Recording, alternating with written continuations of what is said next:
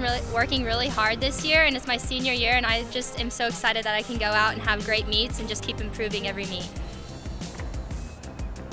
Danielle just gotten rock solid. I mean, we kind of know exactly what she's going to jump every week, and it just keeps getting higher and higher, but she's been real solid. Good day for the sprints, although, you know, as a coach, you always want better. I think they've had a solid performance, you know, conducive to the competition that was here. So we went out and won the races and competed very hard.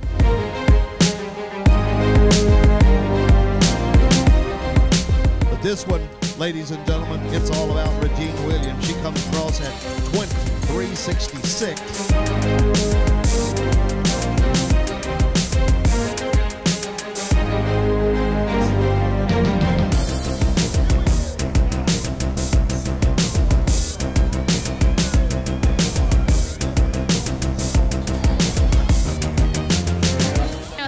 SECs ever, so I'm just looking forward to going in there and having a great meet, hopefully clearing some high bars and getting a high placement.